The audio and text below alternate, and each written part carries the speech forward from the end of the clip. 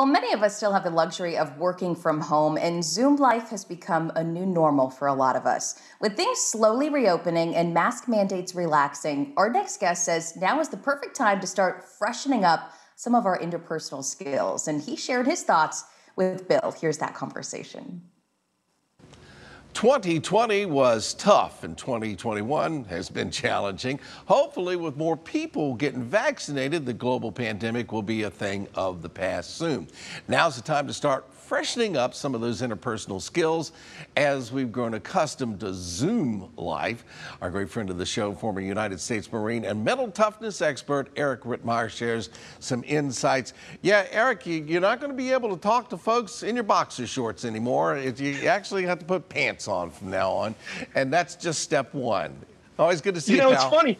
People frown upon that, Billy. Why is that? And why can't I walk around with box? I don't understand anymore. What's this world coming to?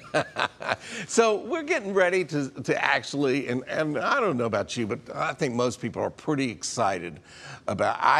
Both my old sisters and I have been fully vaccinated. I got to hug them, and that was a huge thing. So where do we start with when we start to see people for the first time?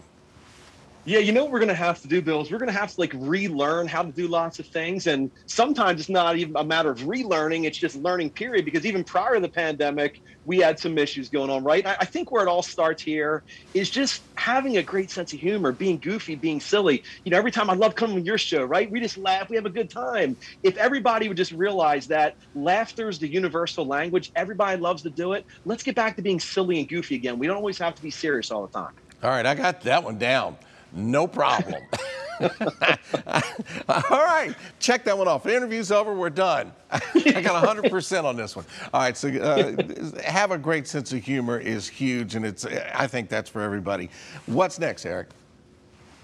Names, remembering and using names. I have a difficult time with this personally, Bill. I have a very difficult time remembering names, Bill. So what I do is, right, obviously it's not difficult with you, right? But with a lot of people, it's hard to remember, but when we use somebody's name, it makes that person feel important. It's the most beautiful word in their language, right? Everybody wants to hear their name. We have to get good at trying to remember, number one, but then using it. And again, when we're able to connect with people, we use their names, they feel good about it, and it just makes us feel like, you know, they're listening to me, we're paying attention because you went so far as to remember my name. Not difficult to do, but it goes a long way. And you just said something there in that one that leads to the next question. So if you're remembering their names, it makes them feel important. And since they feel important, they may share something with you, so you need to listen. Listening's important. There's a reason we were given 2 ears and 1 mouth, right? We're supposed to. All right, there's a dadism in there. You snuck that one in. I can't live without it, Bill. How am I going to come on here and not do something with the dadism? I have to, right? But here's the problem as a society, and again, this is pre-pandemic as well. We listen with the intent to reply, not with the intent to understand. So when we enter into these conversations, what a lot of people do is they're listening just long enough to formulate their reply. Once they have their reply, everything that's said after that becomes Charlie Brown talk, and then they wait for that microsecond of a breaking conversation to jump in with the reply. Then the person comes back, we listen just long enough to formulate. So we have to get much better at listening truly with the intent to understand that person. Was he talking? Oh, I'm sorry, I got distracted. You scared me for a second. Come on, don't do that to me. All right, so, and then staying focused is the next one, right?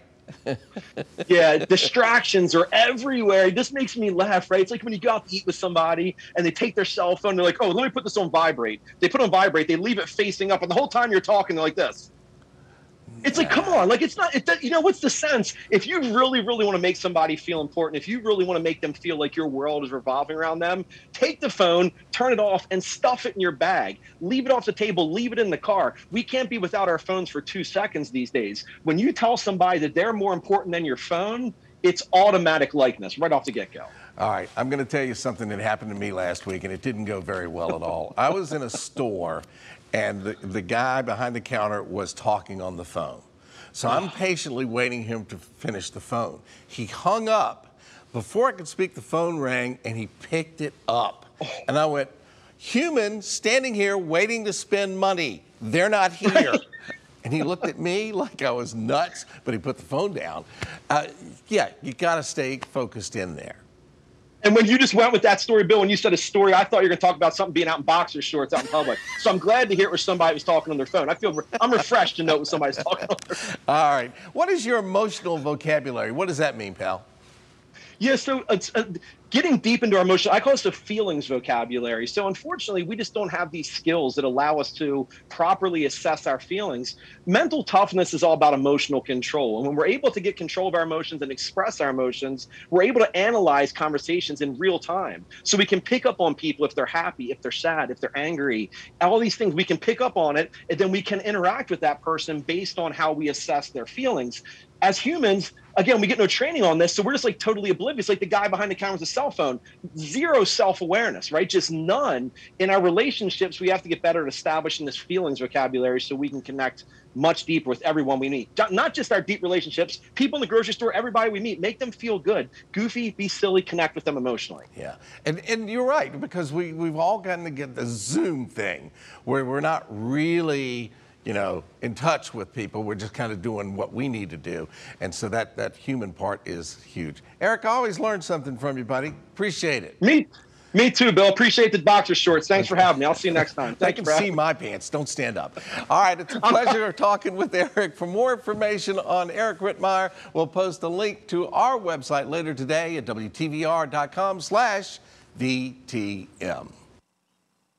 Now, I said I was not going to talk about wearing breeches and that part of that conversation, but it's like they kept coming back to it. It's all I could think about. Yeah, that's number one as we kind of get back in person. But Eric always shares such great advice, Evan. He really does. And this is something that, you'd think we've been, interacting with people our entire lives. This should be fine. But after a year or so of not doing it, you got to kind of remember some of these things, some of these best practices, and might as well, use some of those tips and get yourself prepared as you get reacclimated, right? Yeah. And I think a lot of it, the humor and being true to yourself and letting your true self shine through is a great nugget to keep in play. I think we've only just gotten used to being able to communicate this way. And so we will feel a little rusty going back in person for sure. You came home and for many folks, and then you were in your space, which was a whole different world to then share with folks you were having conversations with. So now you're going to go back into a whole different environment. I guess give yourself some grace on all of that too. Absolutely. I know some folks are super excited, but for some of us introverts, we might need a little bit of prodding before we feel comfortable going all the way back out there. So it's a good conversation. I feel like Eric has a little something for everyone to learn, and he and Bill are so much fun to watch. They have so much humor together and great tips. That's the most important part. They really do. And I do find myself coaching myself, just saying, slow your roll. Slow your roll. We have to remember we're re-entering in a different way in a different time. So just slow your roll, Jessica. Very true. Slow your roll. Well, we're going to be back in less than 2 minutes, about 2.5 minutes here. We're going to share our final thoughts on the show.